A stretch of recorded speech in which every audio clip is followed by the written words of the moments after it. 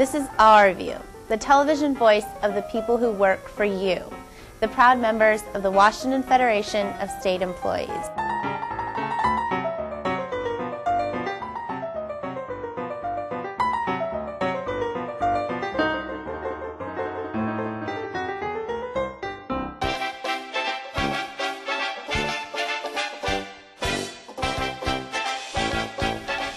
State workers have negotiated a new contract that now must be approved by the legislature.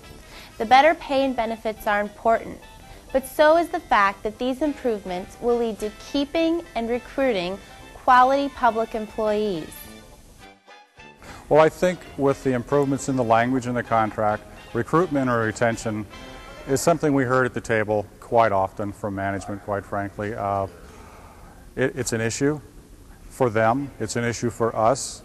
As the economy improves and wages are higher and higher in the private sector, more and more people are going to be leaving state employment because they can get better money somewhere else.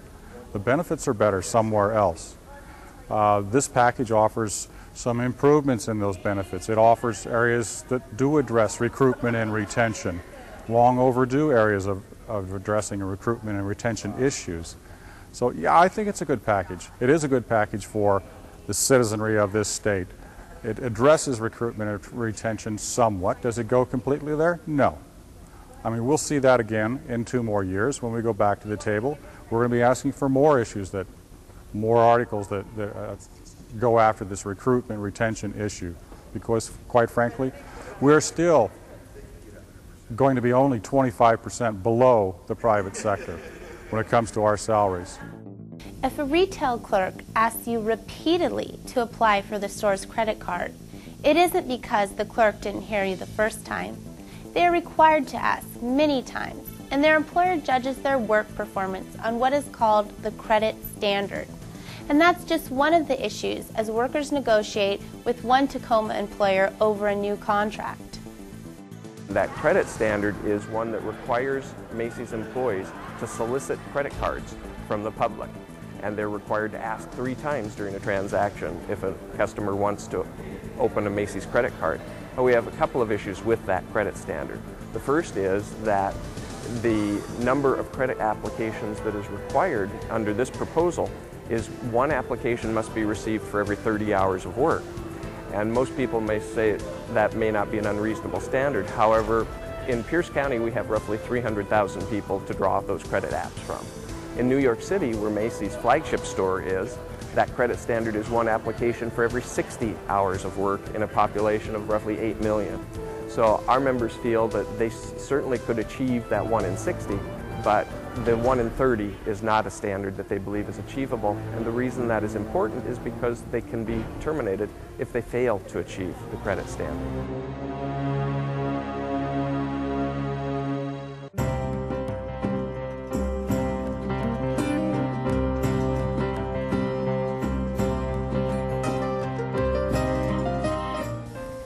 Fear is a tactic many employers use against their workers who are trying to organize for collective bargaining. It's a tactic common around the world, according to Jim Baker with the International Labor Office of the United Nations. And while it may discourage workers from organizing, it also discourages quality work. Fear is a very devastating thing because it freezes your mind. You're no longer able to reason.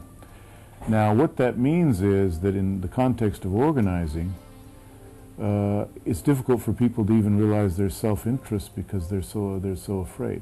What it means in terms of the company, and what you were just saying in terms of the development of the company, the prosperity of the company, the good functioning of the company, is that they don't get the benefit of the best capacities and possibilities of their employees.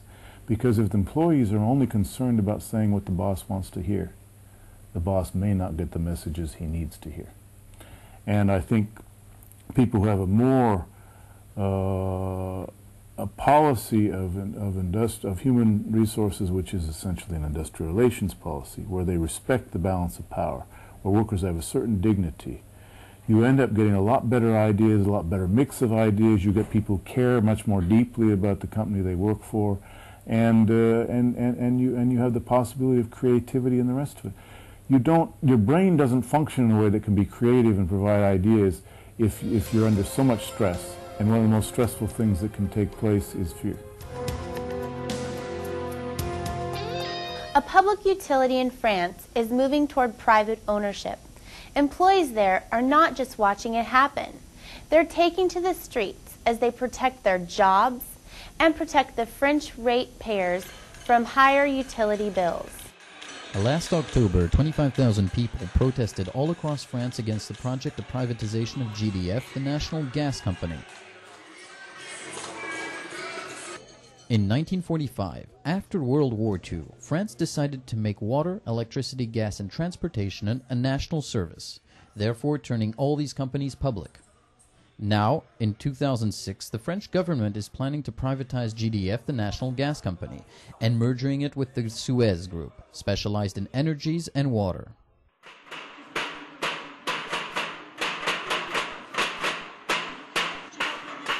From this, unions all across France gathered to protest the privatization, but also informing the public on the consequences, such as higher prices and services that used to be free will now be charged. For the employees, unions fear layoffs and lower salaries.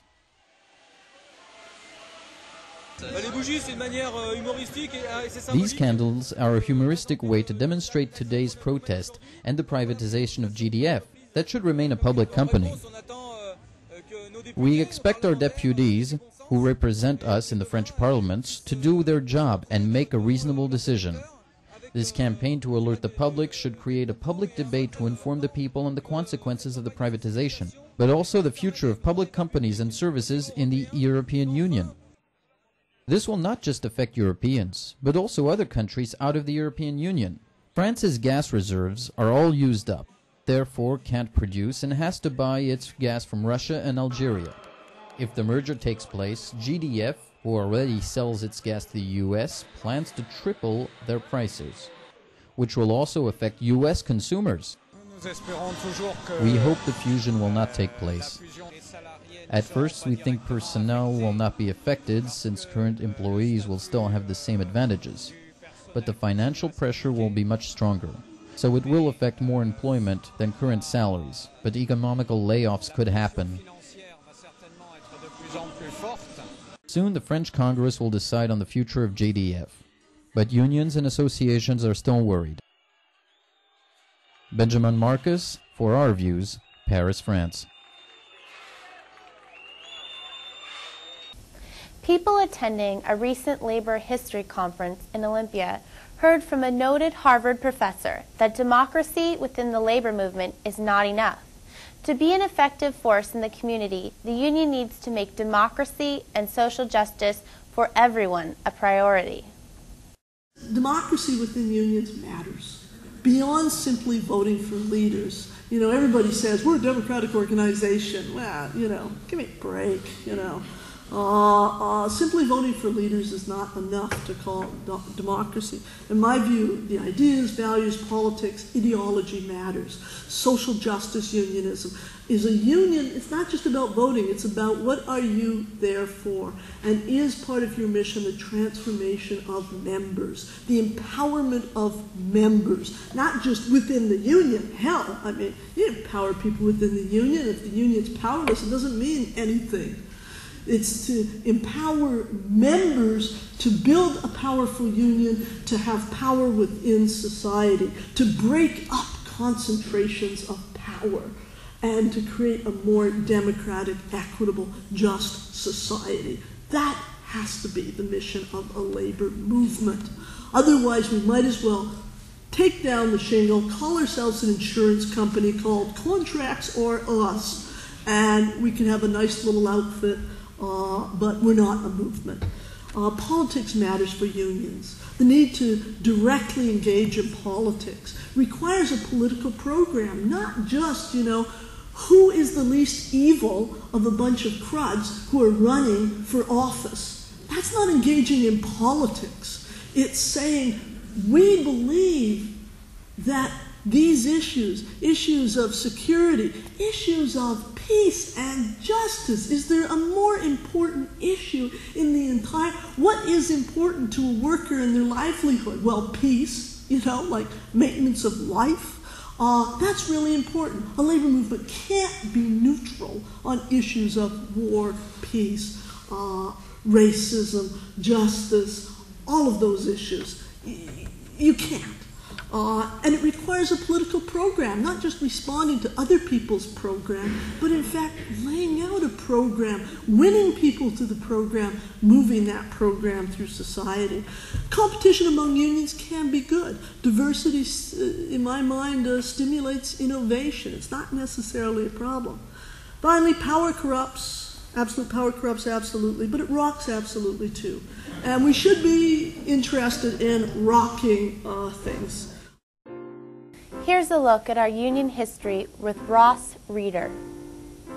The Seattle National Association of Letter Carriers was chartered on December 14, 1890. As far as we can tell, the first public employee union in Washington State. The Seattle Letter Carriers organized almost 12 decades ago. That's back around the time that national unions like the miners and the machinists were founded.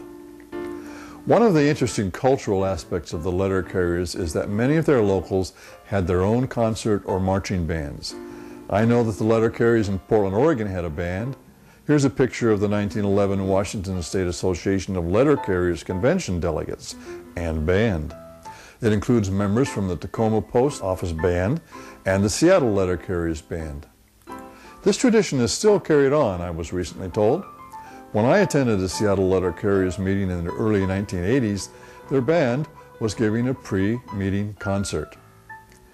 It is often thought that public workers didn't organize much until the 1960s. Well, Council 28 history shows that's not quite right, and letter carrier history takes us back even before the beginning of the last century.